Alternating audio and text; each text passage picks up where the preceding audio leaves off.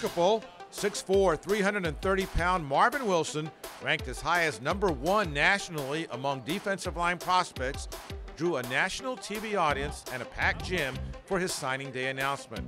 A far cry from the days Wilson considered himself more a basketball player than a football guy. Marvin, you're going to be a heck of a football player. He said, Coach, I'm a basketball player. I said, Marvin, you're going to be a heck of a football player. He goes, I'm ranked 75th in the country. And I said, Marvin, you'll be #1 in the country if you play football. And he goes, Coach, you'll have to talk to my mother. So we had that little conversation.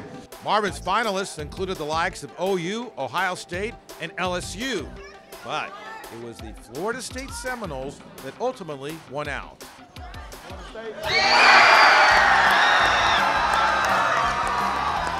I'm just a big believer, I'm just going through it. All the coaches calling me, my family wanting to know, I just never knew till like probably about 2 days ago I finally figured out where I was going.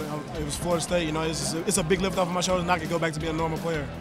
With family ties to Louisiana, Marvin's decision was a surprise to some, and certainly a disappointment to LSU-bound Clavon Chason, who was on hand as well.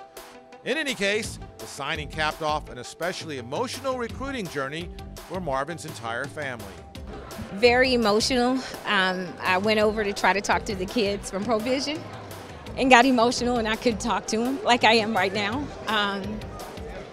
His decision, we've always supported him in whatever he chose.